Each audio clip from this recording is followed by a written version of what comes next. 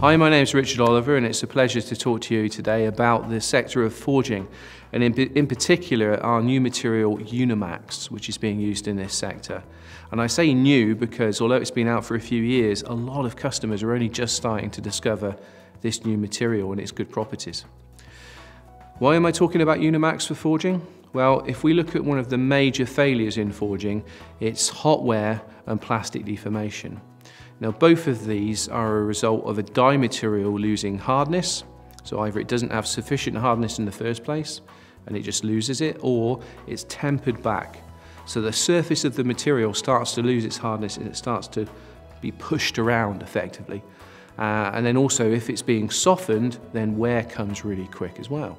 So these things are often linked together. And there's some really cool pictures that we've got on screen that you can see of plastic deformation and dies that have suffer hot wear as well. And we see this all the time. So we have some laboratory tests that show that temper back time and temperature has a big effect on tool steels. In particular, there are two tool steels here that the industry uses widely, which is H13 and H11. So H11 is more used in Germany and some European countries, other European countries, and H13 is predominantly used in North America, for example, and also Asia. But these two tool steels are they're very similar. Some people like to make out they're very different, but they're actually not in some particular failures. And temper back is one of them.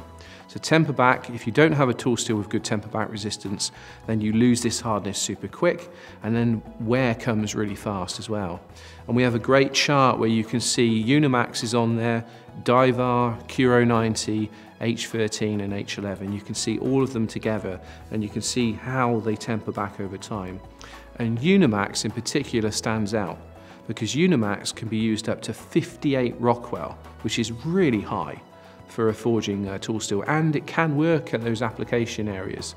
So of course when you select a tool steel you have to look at the tool first, but if you can select the high hardness, then you can use Unimax because it might be high hardness, but Unimax also has really good ductility and toughness.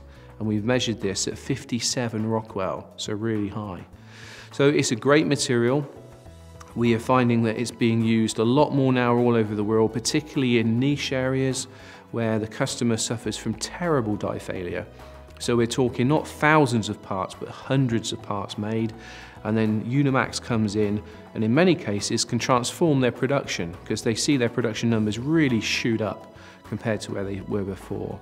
I can use some examples. We had one customer that was maybe at 20 parts, 50 parts, and they switched to Unimax and they go up to 200, 300.